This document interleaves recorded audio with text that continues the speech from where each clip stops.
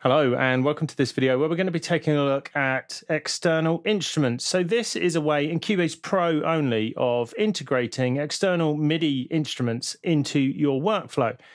Now obviously back in the day all instruments would have been external, but then we didn't have audio recording DAWs back in that particular time.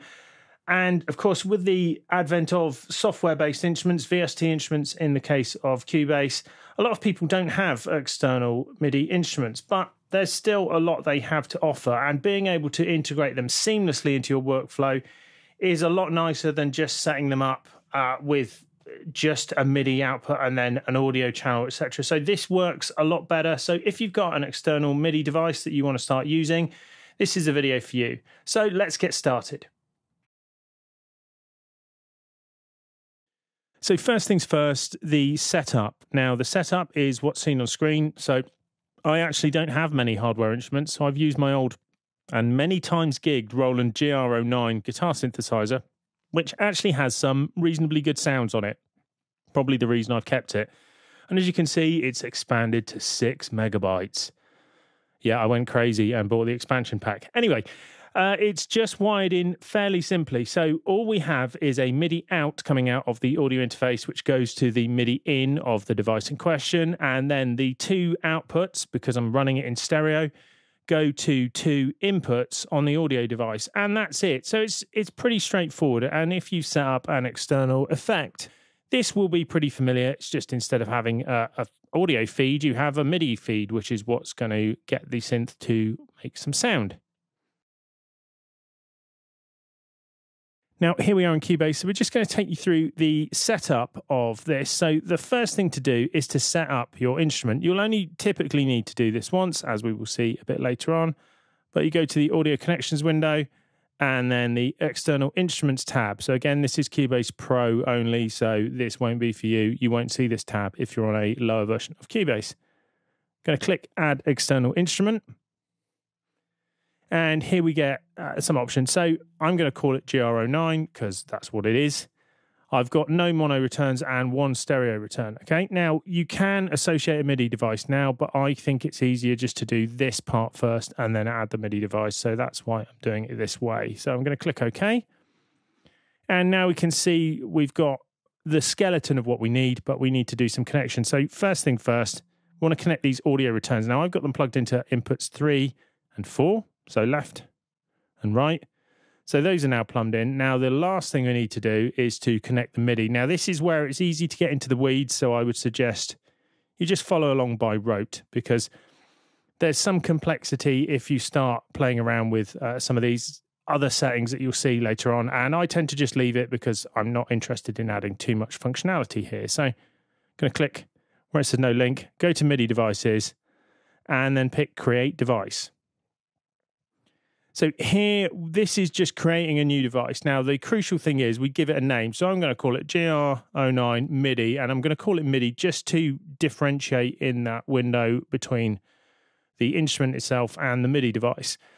All of the rest of this, I would leave as it is. You don't need to mess with any of this if you're just going to use the basic functionality.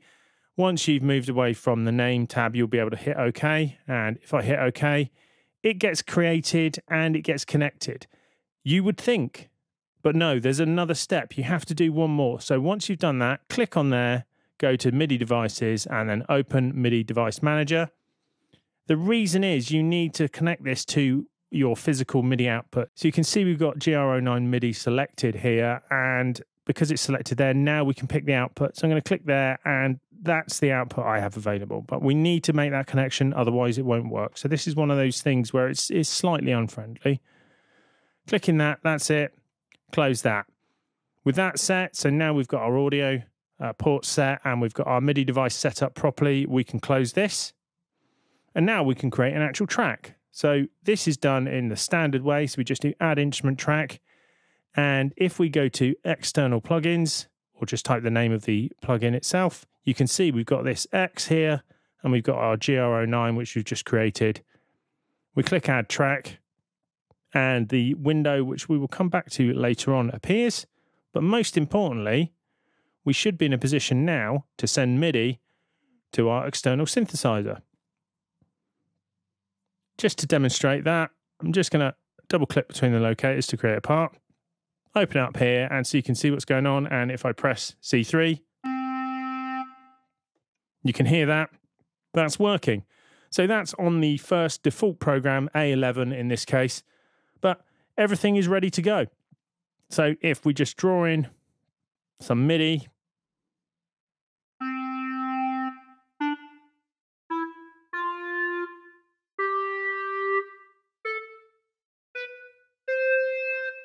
so there's just a random bit of MIDI, and if we play that back,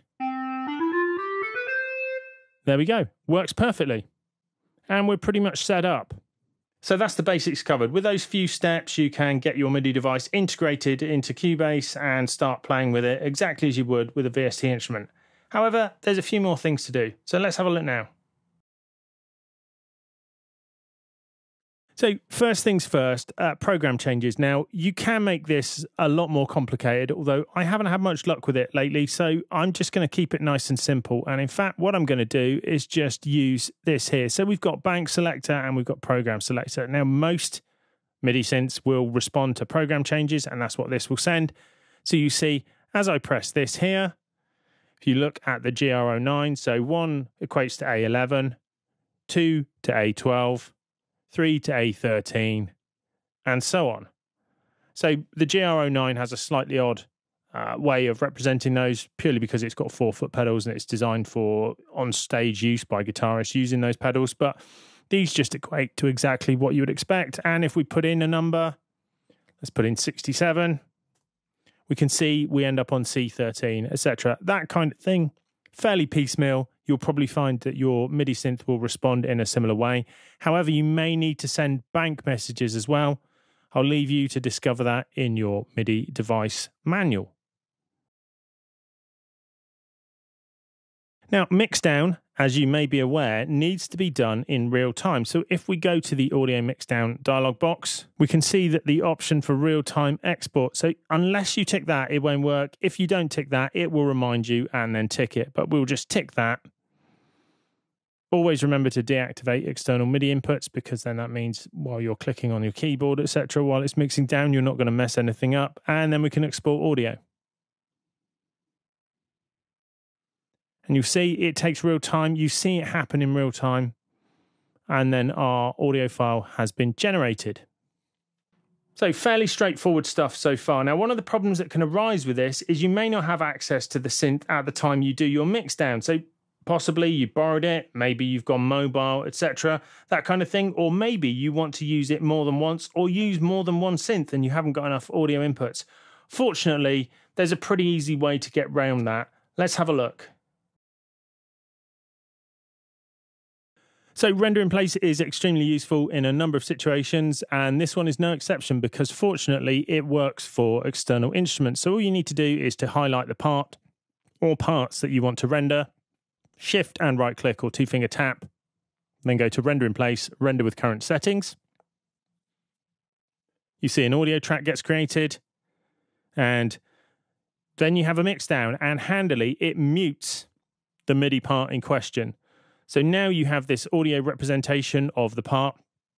So it would be possible to alter the render settings to create a bit of a tail on this to stop the end being cut off so abruptly. But render in place is really useful in this kind of situation, particularly because it's either you want to use the same instrument multiple times with different sounds, or possibly you want to use different instruments in the same mix and you only have a limited number of ins and outs. Now, when we originally created the instrument, you'll notice there was a window appeared with 2 controls, delay and return gain. We're going to take a look at those now.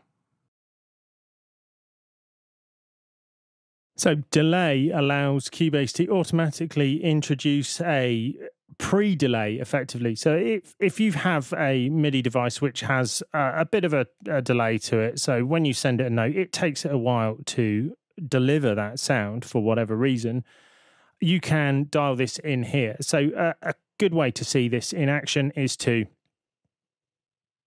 create this part here, and let's just move this part so that it has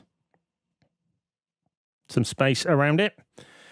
And then we're going to render this. So first we'll render it with 0 delay.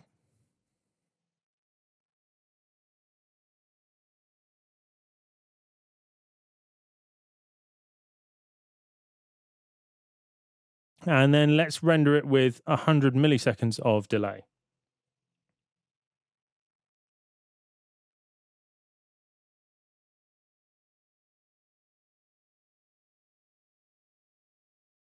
And as you can see there, the 100 milliseconds actually means that it's been played earlier because it's expecting the synth in question to play 100 milliseconds late. So if you have any older equipment, this will allow you to compensate for that and get perfect timing.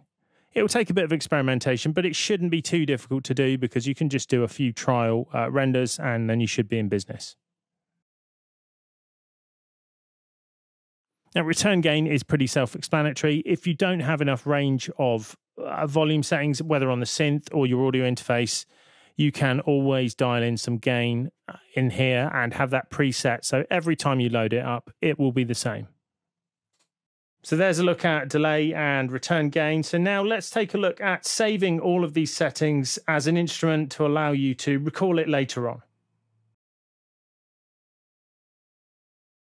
So it's pretty common to need to repurpose inputs, particularly if you don't have, 32 inputs knocking around. So what's useful is to save these. And as you can see, we've got all of these settings here. We'll even leave the delay in just to show that it's retained. And let's add that to favorites. So now under favorites, we have the GR09 MIDI. So let's remove this. Now, first we need to take it out of the project. So I'm just going to change this to no instrument and then return to the window, right click and remove external instruments. So now we have nothing, but we can just load it up quickly now by going to favorites and GR09 MIDI and see that all of the settings are retained, including our delay and return gain had we set it. So there you go. External instruments. It means you can dig out all your old MIDI gear from the loft or wherever and get the band back together. In all seriousness, they're a pretty useful way to integrate this kind of equipment into your workflow and probably as seamless as it can be in lieu of a time machine allowing faster than real-time mixdowns to take place. But with render in place, it probably means you won't be using it at the final mixdown anyway. Makes life much simpler and means that you're not endlessly twiddling knobs and going, oh, if I could just get that sound back, this track wouldn't suck anymore.